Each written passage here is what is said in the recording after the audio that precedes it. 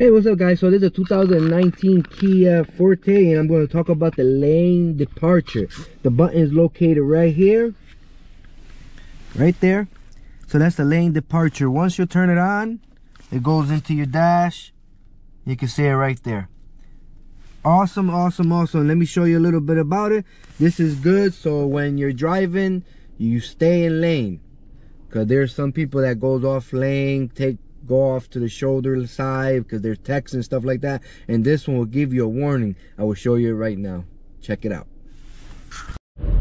So as soon as you cross the middle line and the shoulder line, it will start beeping just like this. I'm crossing the shoulder line a little bit and it'll start beeping,